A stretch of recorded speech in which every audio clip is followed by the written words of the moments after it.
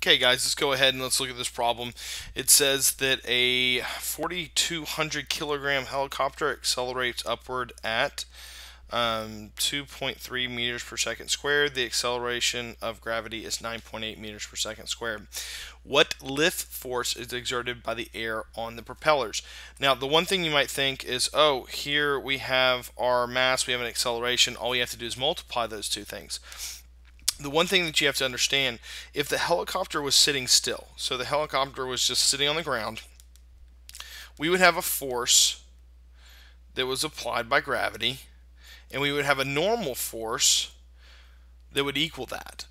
Okay, for the object to be moving upwards, for the helicopter to be moving upward and to accelerate upward, there has to be an additional force. And so what we're seeing here is there's going to be a net force going up. So the first thing that we have to figure out is, well, what's the force? If it's sitting still, what's the force? Well, we calculate it the same way, except gravity we know is mass times gravity. So, or the force due to gravity we know is mass times gravity. That's the weight.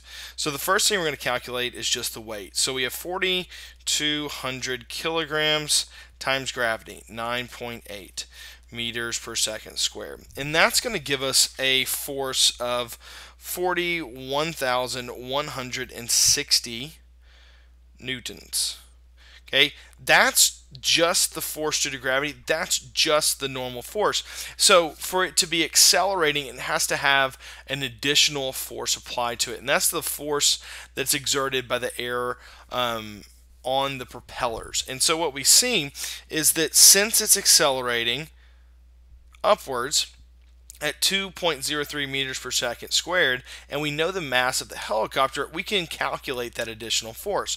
So for our force applied, what we can see is it's going to be a sum of this force, this 41,160 newtons, plus the force that we see caused by the acceleration. So we'll have 4,200 kilograms times our 2.03, and that's going to give us a force of right around 8,526 newtons.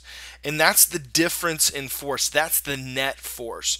And so to find the total force, if this is the net force, all we have to do is we add our net force to the force due to gravity to its weight, and that will give us our overall force, or the force which is exerted by the air on the propellers.